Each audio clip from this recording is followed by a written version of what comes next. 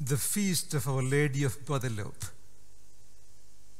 It marks the apparition of our mother, Juan Diego, in 1531,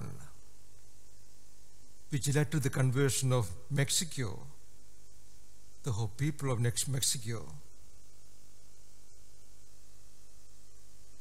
The one thing Our Lady told Juan that day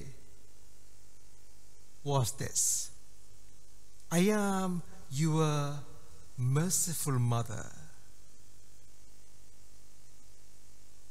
Reflect on it. I am your merciful mother. That word merciful, we speak about the Lord is merciful, Lord is kind and compassionate, slow to anger, rich in mercy. Here Our Lady says, I am your merciful mother. The word merciful, what does it really imply? It is if you put love, compassion, kindness, tenderness, empathy, sympathy, understanding, all this together.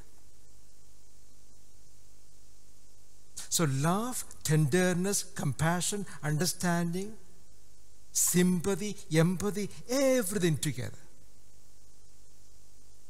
So when we say our Lord is merciful or Our Lady, our Mother is merciful, it means she knows what human life is. She knows what you are going through. Your tears, your sorrows, your heartaches, your headaches, everything she knows. And with the tenderness of a mother, with the understanding of a mother, with the empathy and sympathy of a mother, she will look after you and me. That is the promise she gave it to you, and I am your merciful mother.